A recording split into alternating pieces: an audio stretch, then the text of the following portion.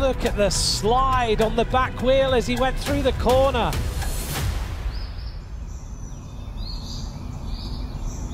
The calm after the storm. Yesterday, Peter Sagan was penalised for barging into Wout van Aert in the final sprint in Poitiers.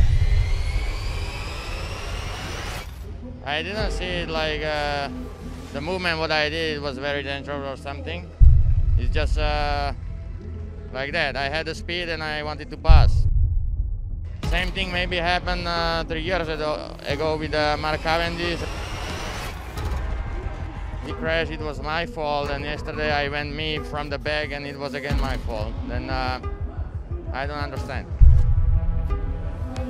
Sagan falling 68 points behind Sam Bennett in the fight for the green jersey. And so on to stage 12, where the breakaway had a very good chance of going all the way.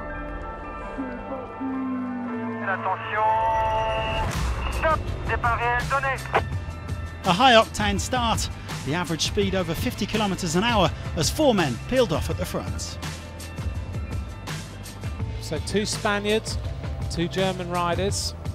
As they disappear up the road, is this the break of the day already? Asgreen going clear with Bourgadeau.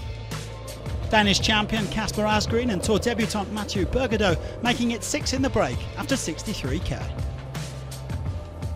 2 riders join the front group. Kasper Asgreen wearing number 42 and Bourgadeau. But the peloton had no intention of letting them cruise clear. Bora Hansgrohe working hard for Sagan, keeping the gap steady at around 2 minutes.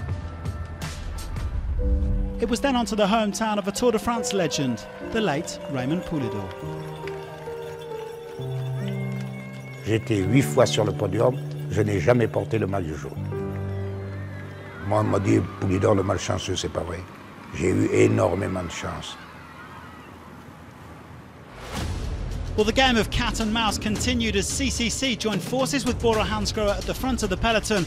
The breakaway set to be reeled back in. But there was still plenty of action to come on the narrow twisting roads into Sarran. The 6 leaders caught before Marc of Movistar kicked on, leading over the penultimate climb. SUNWEB then sent 3 riders up the road. This is a big move by SUNWEB.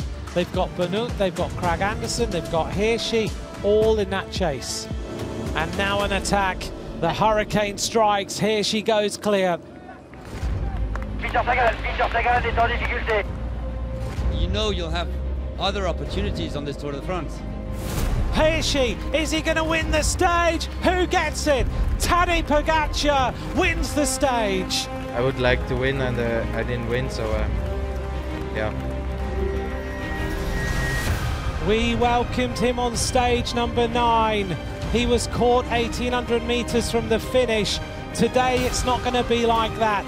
This rider is going to take his first ever victory as a professional rider. The hurricane descender from Switzerland, Marc Hirschi, wins with a Herculean effort. Stage 12 goes to Marc Hirschi.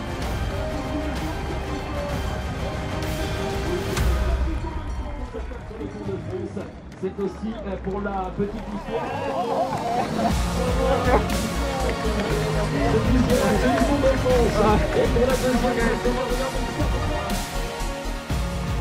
What an emotion. You've got it. You've got that stage. How sweet is the taste? I was always doubting because they were close, and I always had the picture in mind from the last 2 stages. I was close, so really last K, at first I believed I can make it, and yeah, it's hard to find words. It's my first pro victory, and then in the Tour, so it couldn't be better. It's like a dream. 3rd time's a charm for Hirschi, who came within a whisker of victory on stages 2 and 9. The 22-year-old celebrating his first pro win, and there's no better place to get it than the Tour de France. ROGLIC will spend a 4th day in yellow on stage 13 when the GC contenders will be back at the forefront. Today was all about Hirschi, Switzerland's first Tour stage winner since 2012.